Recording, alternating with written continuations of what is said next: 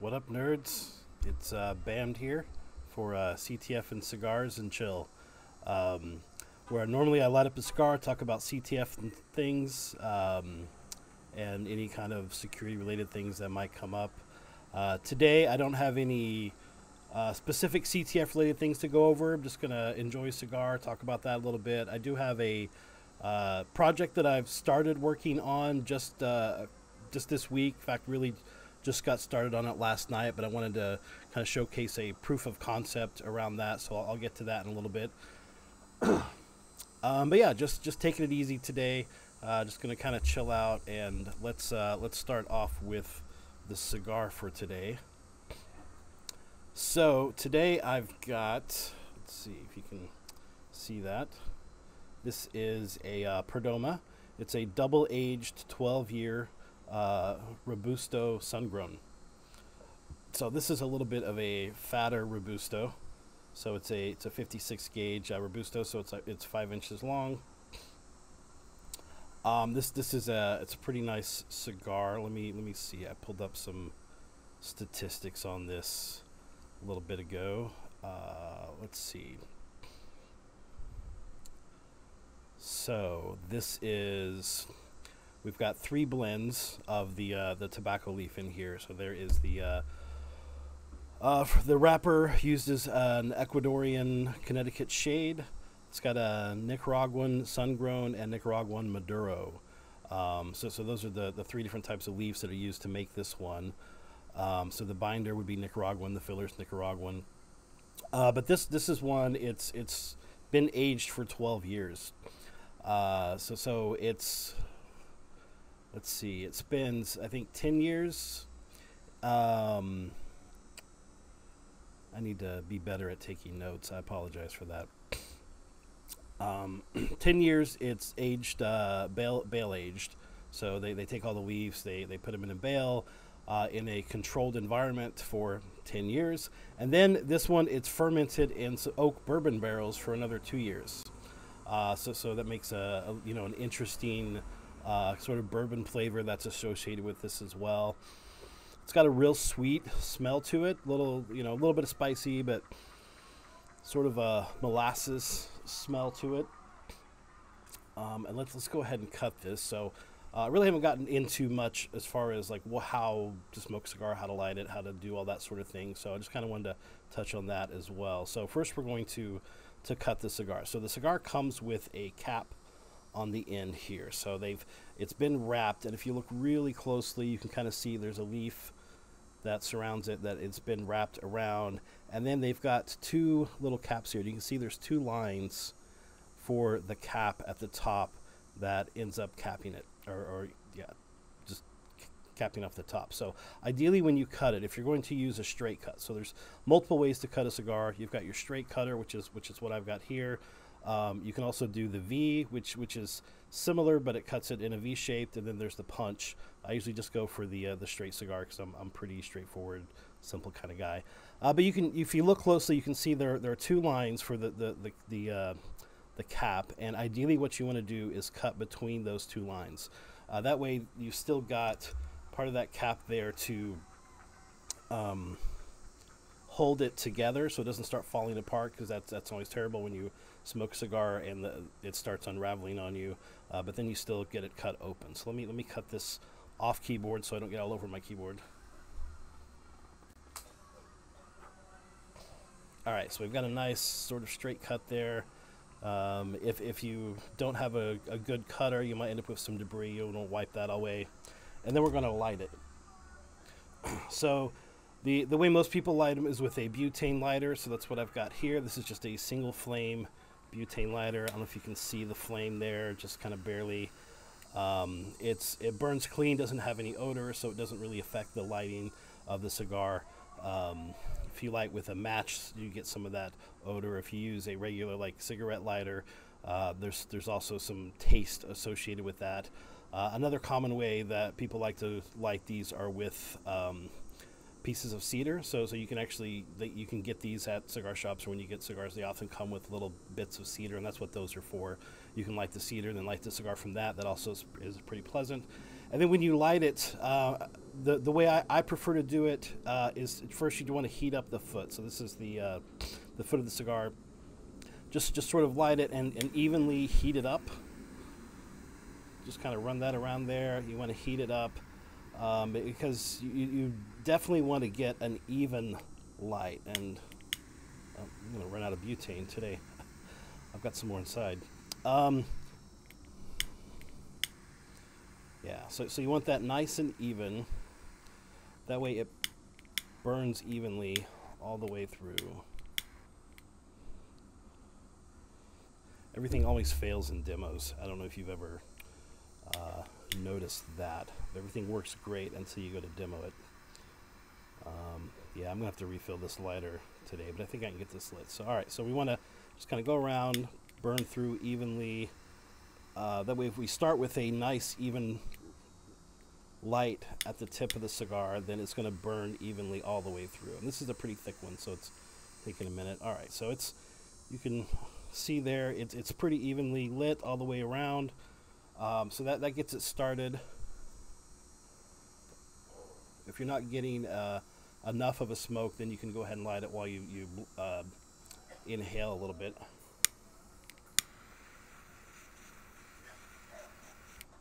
But even then, you want to move it around, make sure that flame's getting all the way through. So this starts off nice, and it's a nice and smooth. It is a little sweet. Also a bit of a woody flavor to it. But then, yeah, so this is the Perdoma 12-year.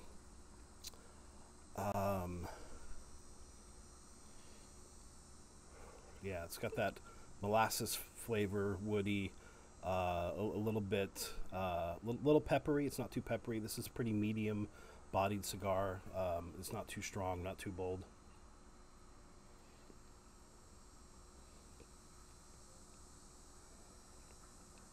And yeah, when you retrohale, so though with a cigar, if you don't know, which hopefully you do, you never want to actually inhale it into your lungs. It's too strong. You'll make yourself sick. So don't do that. But one of the things you can do to enhance the flavor, just you breathe in a little bit and then exhale it through your nostrils.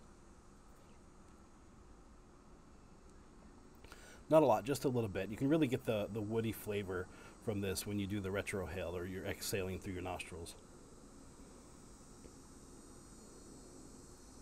Yeah, definitely woody there. Okay, now to pair with this today, I'm going to pull up a bottle of scotch. So I've got this, it's Ardbeg Corryvreckan. So let's try some of this. It smells good. So the Corryvreckan, so the Ardbeg, it's an Islay Scotch, so it's from the Islay region of Scotland. And the Corryvreckan refers to the where the water comes from. So Ardbeg, they named their different scotches based on the water source. So Ugadal is another one that I'm a pretty good fan of. I think I'm just about out of this. Maybe finishing this bottle off today. There we go. It's a nice, beautiful color. It's amber, golden.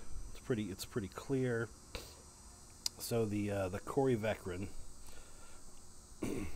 and okay, I had a description of this pulled up too, and I closed it.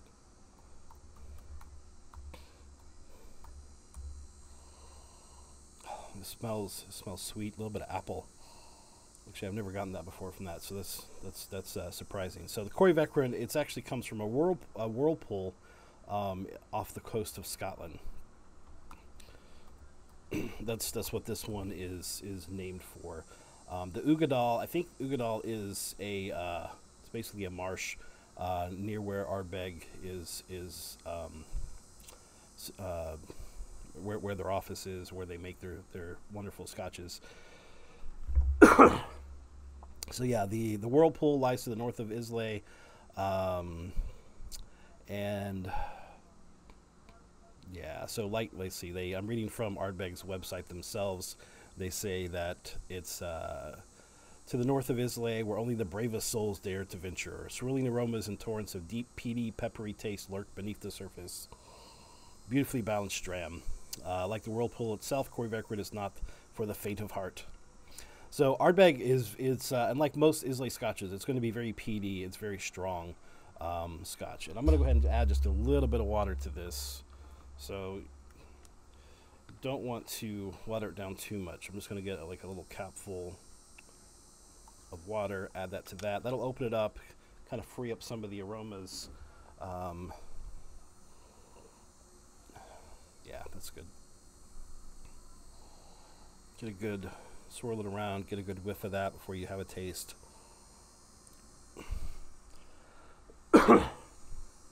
So, and again, I'm reading directly from Ardbeg's website here, because they describe it better than I can. So they describe the aroma as heady, intense, and powerful. Terry ropes, linseed oil, collision of waxy dark chocolate, warm black currants, and muscovado sugar pulls you under its spell with a burst of plump cherries and earthy pine needles leaping from its depth. Yeah, so that's some of that sweetness that I'm getting, with a little bit of salty seasoning, a little briny, some seaweed. And they're saying smoky bacon. I'm not sure I smell that, but maybe a little bit of that. Sorry, I'm inhaling a little bit too much of that. All right, so let's go ahead and have a taste. So that's good. It's a little bit lighter and sweeter than the Uigeadail, which is the one that I usually get. The Corryvreckan is a little bit more pricey than the Uigeadail. Not a lot more. You should be able to pick it up for around $100 or less for a bottle. So this is little more peppery. On the Ardbeg site, they actually describe it as chewy, so I can see that. Definitely bombards the tongue with flavors. There's the peppery, let's see, peppery steak, seaweed. There's definitely some of that sea flavor to it. A little bit briny, coffee, and dark fruits like blueberries, cherries, black currants, a little bit of bitter almonds. So it's a very complex scotch, and that's why I like scotches. They're not a simple flavor to describe. They're always complex and pleasant. They're can be a little bit harsh, but once you kind of, if you're new to drinking scotches, they kind of turn people off to them. If you remember that scene in Community where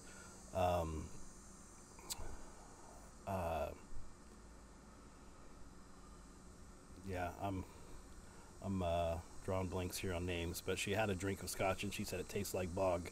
That's fairly accurate. In a lot of cases they're actually are originally made from bogs.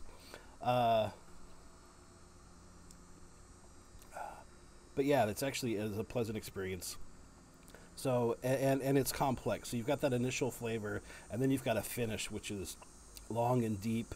You get more above that black coffee, a little bit more pepper, chocolate-coated cherries.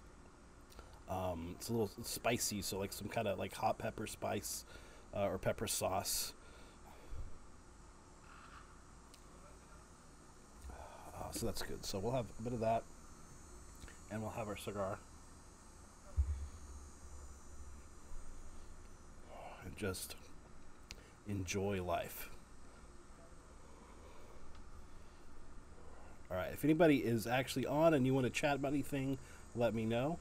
But the other thing I wanted to talk about today, so I guess a couple of announcements. First of all, any of you out there who are MSPs or work for an MSP, next week is IT Nation Secure, and if you were with me last week, I had Ross, who's one of my coworkers, on with me, and he's been putting together a CTF for IT Nation Secure. So that's coming up on Wednesday, the 14th. So if you're watching this archive, that would be October 14th, 2020.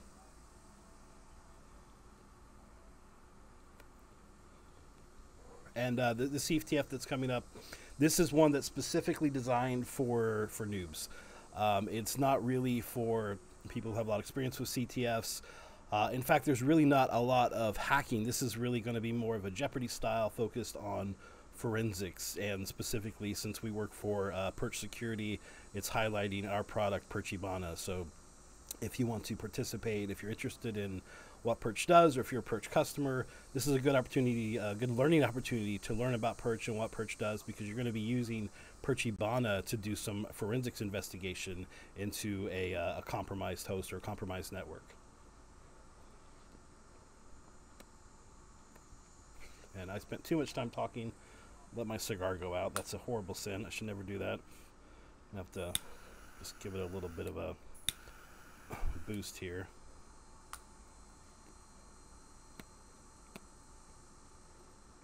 Get the heart going again.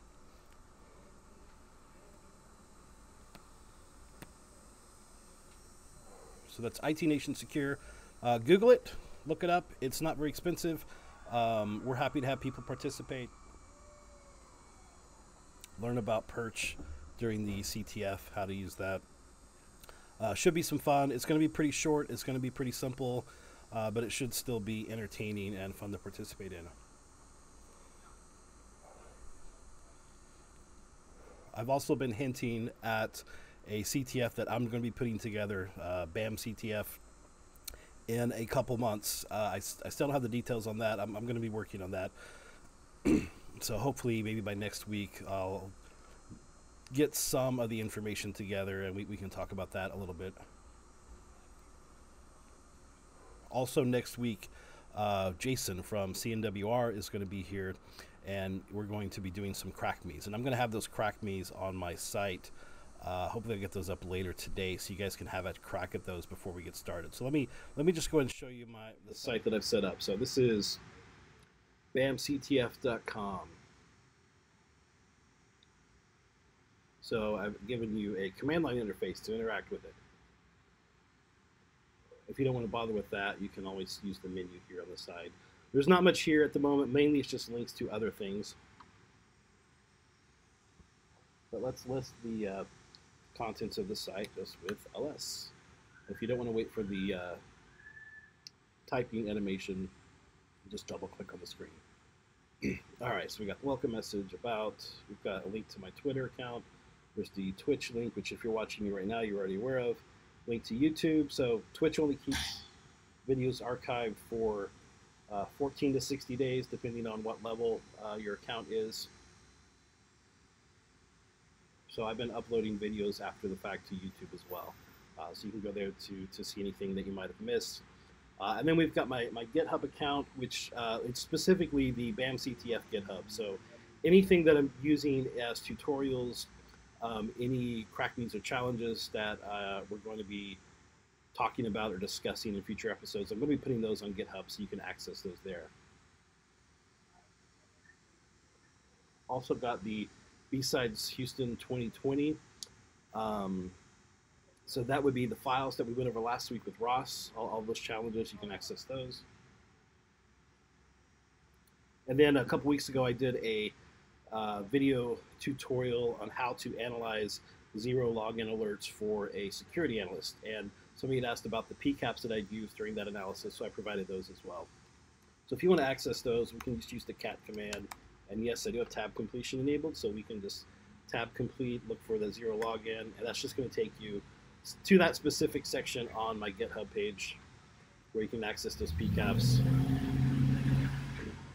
And I do apologize, since I am smoking a cigar, I'm doing these outside, which isn't ideal for audio purposes, so there will be some background noises. There's some sort of event going on nearby, a lot of kids screaming and loud noises, and then a truck just drove by, so that's going to happen. It is what it is.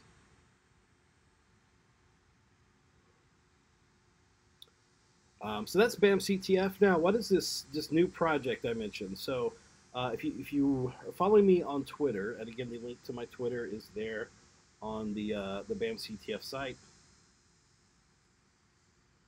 just cat.twitter.text, and that will take you there. I mentioned that I'm working on a video game. Now this is a CTF video game. It's along the lines of Pony Island, or there's another game that was called, I think it was just called Maze. So it's a game that's designed to be hacked. And my intention is sometime next year. I'm hoping to get it all complete mid-2021. And we're actually going to have a CTF that is designed around this game. So this is going to be a 2D platformer game that you will not be able to do anything with without actually hacking the game. So I have put together a proof of concept. Now this isn't, I'm pretty sure the final version isn't going to look anything like this, because this is what I threw together after just with a couple of hours of playing around with Godot last night. I never actually had used Godot and haven't really done any game development before, so this is definitely just a proof of concept and nothing more. Oh, hold on. Went to the wrong screen there. There we go. Okay, so this is the proof of concept. Once again, I haven't done any work on the art. I haven't done any. Well, I've got several ideas on what I want to do. This is just the basics, just to show you what I'm talking about. So we've got our character here, which is the BAMCTF logo, and we want to get to a flag. And now that I'm looking at it now, I realize that that's probably a little dark and hard to see. So again, I'll work on the art. A lot of things to do. Essentially, this would be level 1 of the game. It's going to be multiple levels. It's just a basic 2D platformer, and to complete this level, you just have to move your character from the left to the flag. However, as I try to move, nothing is happening. Like I said, you will not be able to complete this game without hacking it. So I'm going to really quick pull up Godot, and let's take a look at the code. The reason why nothing's happening is I have this constant called walk speed, which determines how fast the character sprite can move, and it's currently set to 0. So if you want to complete this game, you've got to figure out how to increase that value. Now, I'm not going to show you how I found this. Don't want to give away too much, because like I said, we will eventually do this as a CTF. Plus, I kind of cheated a little bit when I made this. It's just for the proof of concept demo. But I did a little bit of debugging, and I found where that value was set. So right here I'm using Cheat Engine, Cheat Engine 7.1. You can download that at cheatengine.org. And managed to find the location where that walk speed is set. So this is the address memory where it's located. It's a double, and currently the value is 0. So I'm going to raise that to 100. Now let's go back to the game, and look, I can move. I'm not moving that fast, but I can move. Let's go ahead and increase that even more. Let's go really fast. There we go, 500. So you can see the speeds increased quite a bit, and then I get to the end, and I got the flag and level complete. So that's the basic proof of concept I've put together. Just so you can see what I'm talking about. Going to definitely add more levels, more complexity. Like I said, I started on this proof of concept last night, like 10 o'clock. I spent a couple hours putting it together. Godot's pretty simple to use. I spent maybe the day before kind of learning a little bit about Godot before I put this together. So that's how we'll start. The first level will be similar, where you just have to move across the screen. You got to find that walk value and modify it. Later levels will add additional things, like there'll be a timer. The timer starts off with 1 second on the clock, and you've got to complete the level in that amount of time. We'll add additional things like walls in the way that you have to teleport through, holes you have to jump over that are too far to jump over, bosses that are invincible. And you only have 1 hit point. So those types of things By the way, I'm going to go ahead and take the wrapper off my cigar. This is a pretty good sized wrapper. What I recommend with the wrapper, you light the cigar with the wrapper on, and then let it heat up a bit before you take it off, so it kind of loosens up some of the glue for the wrapper. That has happened to me, and something you want to watch out for. If you just take the wrapper off from the beginning, it might be, depending on how sloppily they glued it on, it could actually stick to the cigar, and you could end up sort of tearing up your cigar and then having it unravel on you. That's just never a pleasant experience, having your cigar unravel on you while you're smoking it. So let it heat up a little bit before you take that wrapper off. All right, so back to the game. I'm calling it Hack or Die. Like I said, I've just started on it. Gonna definitely be working on it for a while. Like I said, hopefully mid 2021 we'll have at least version 1 out, and we'll do a CTF around that. So the idea is that the CTF isn't just completing the game, but I want you to actually write a cheat bot that completes the game for you. And then what I want you to do is submit your bots, submit your code, and then I will run it, and whoever can complete the game with their code the quickest will be the winner. So this isn't going to be a short CTF. It's not just going to be a few hours long. This is something that when it comes time, I'll let you guys know. I'll release it and then give you a few weeks to work on it and do some debugging, and then I'll start taking in people's scripts and running through them in order to determine who's able to hack their way and get all the way through the game and complete it in the shortest amount of time. Now, of course, you could always just hack the game and set the win, set the win value to true. But my intent is to actually, at least for the top 5 to 10 people who complete it in the shortest amount of time, I'll have to build some automation around that. So I've got a lot of work ahead of me. Actually, watch it and make sure you're actually going through all the levels and completing all of the challenges. So there will be some verification that I'll do on my end just to make sure you don't simply just start at the game and then jump to the ending. You will actually have to go through level by level, complete each task, and I'll work on adding checkpoints and those kinds of things to make sure you get through them the whole way through. So that's the challenge that is coming up. Expected mid 2021, BAMCTF's Hack or Die. I've got some high hopes for this. I've got a lot of things that I plan on doing. The higher levels are going to include some, anti-cheat technology to make it even more difficult. And I hope to actually put a little bit of thought and development into the game development itself.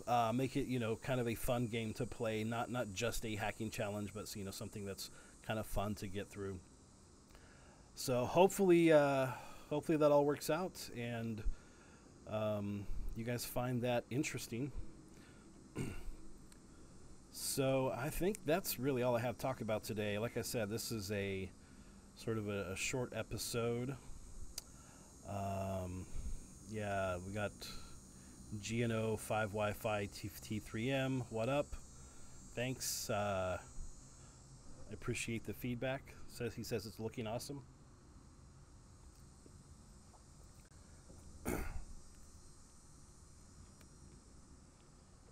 So I appreciate that. If you think this looks too simple and dumb, just keep in mind, like I said, I've spent all of maybe 2 to 4 hours putting that proof of concept together. So there's a lot more to come. So that's what I'm doing. That's what's up in the BAMCTF world. And yeah, I think that's about it. I'm going to keep enjoying this cigar.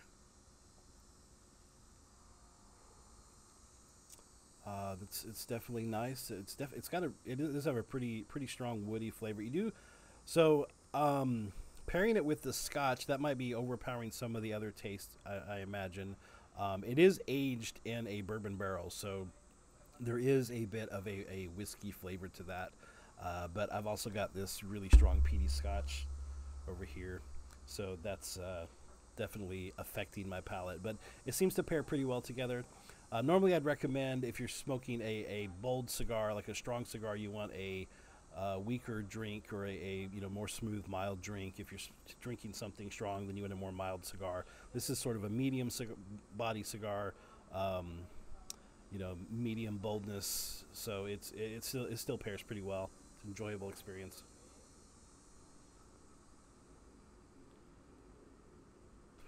So all's going good here in BAM world.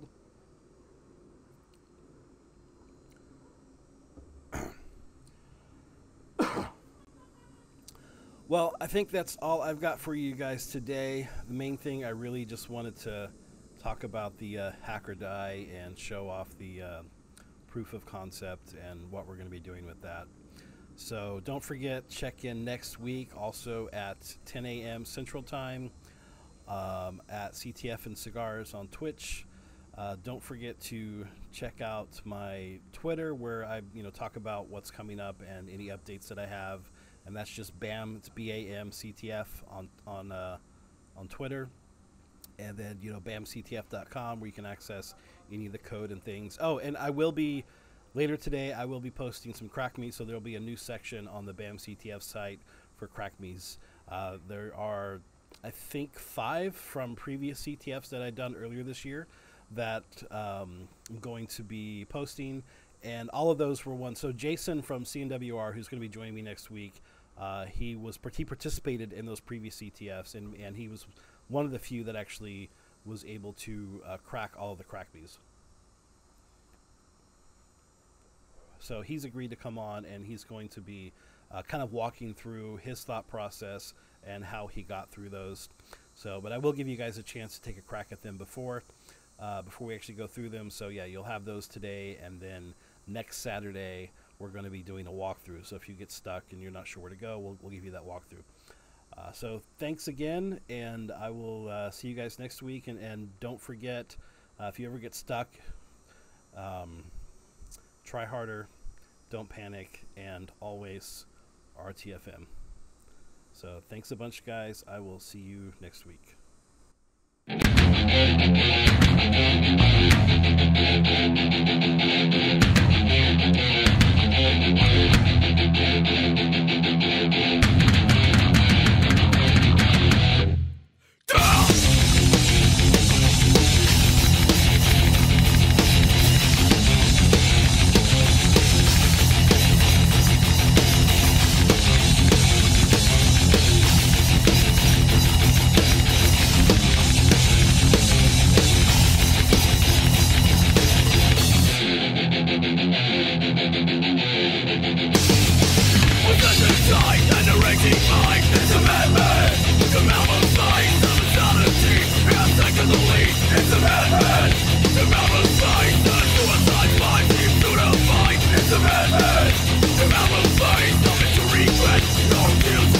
It's a madman, the mountain's fire.